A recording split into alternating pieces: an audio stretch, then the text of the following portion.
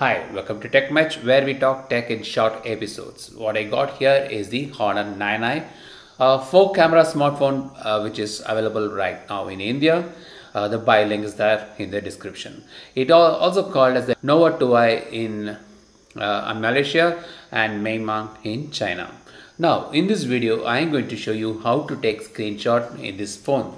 It's a very interesting way of taking screenshot. Of course you can take a screenshot in the traditional method, which is to press the power button as well as the volume down button, and it takes a screenshot. But there is another interesting implementation here which is to use the knuckles. So your knuckle tap can take a screenshot.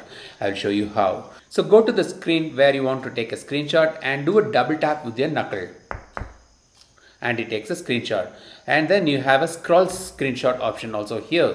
So when you double tap, you get the screenshot option, and then tap on the scroll screenshot and the screen scrolls. And where you want to stop, and just you touch where you want to end the scroll screenshot, and you get a long screenshot.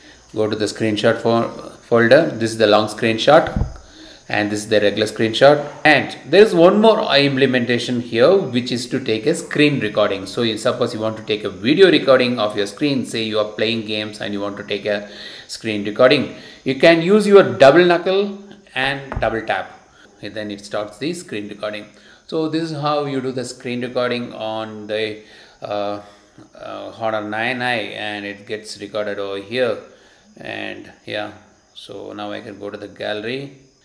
Screen recordings option is here, so it has taken a screen recording video, and it also shoots the records the audio, and it gets recorded over here.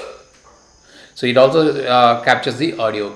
So these are the ways you take a screenshot in the Honor EMUI, and hope in this video, hope this was useful, and thanks for watching. In case you are not subscribed, do subscribe to my channel. See you in the next video. Thank you.